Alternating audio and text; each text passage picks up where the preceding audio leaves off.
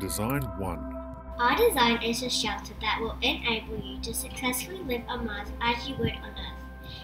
Our shelter is made out of titanium, so our design will not float away from the gravity, but it is only transparent for you to see on the outside as well on the inside. Our design has a cleansing room to take out all the carbon dioxide before you go into the house/shelter.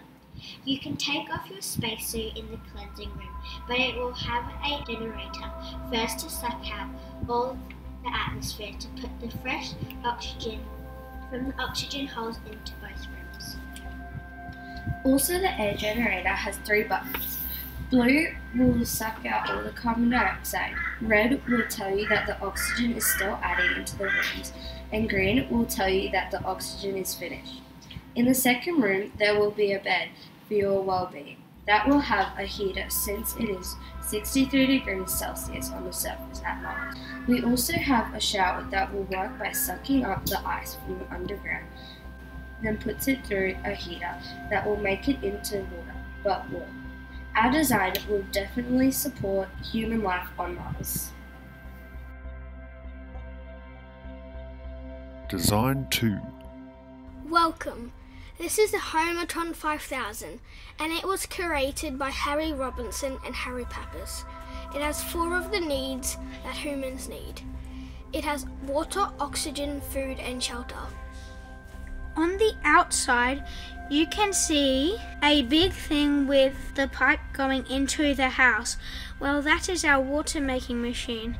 How it works, it picks up the ice and crushes it, then it makes it into water by melting the ice, then puts it in chemical to make it fresh, then put it into the storage area. As you can see in the shelter, it has a dirt patch in the middle. It contains stuff that helps to keep it nice and to grow crops. To make the crops grow, you can use your poo to keep the crops going. On the outside of the shelter, there is an oxygen making. How it works, it pulls in the CO2 and turns it into oxygen by putting different chemicals, then releasing it. Now we're going to look at the shelter. The shelter is made up of titanium and is the heart of the other things, because if we didn't have the shelter, the other things would fall without the heart. Well, folks, we all hope you liked our invention. Design 3. Our design is a mixture of shelter and oxygen. The shelter is a house made of a strong metal so it is stable to the ground and does not blow away during severe storms. In the house we have included 2 beds. There is a hallway that leads into the main hallway. Connected to the main room there is a second room that contains an oxygen machine. The oxygen machine works by CO2 travelling through a tube and transforming into oxygen by the machine. Then the oxygen gets transferred through a tube into the second room. That's our design. Design 4. Our design is a shelter that addresses the essential need for survival on Mars. It has a water tank, an area to grow food in, an oxygen filter, and a bed.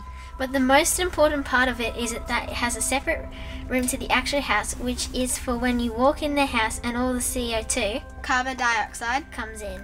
After you close the door, you press the button on the right and it opens the door and quickly flushes the CO2 out of the room so it doesn't go in the house.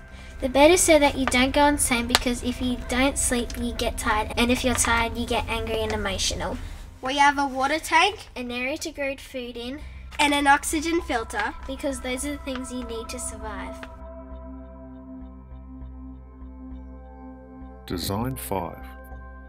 My shelter is efficient at keeping in oxygen, being a productive barrier for sandstorms, and many more.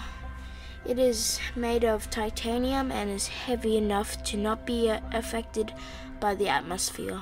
On the side of the door into the dome, I have 2 oxygen pumps to absorb in carbon dioxide and replace it with oxygen. allowing the person to walk in. I have a farm inside with Mars soil because I believe that the soil is perfect for farming, but it's the atmosphere that's the problem. In the room, there are suitable resources to sustain the food inside.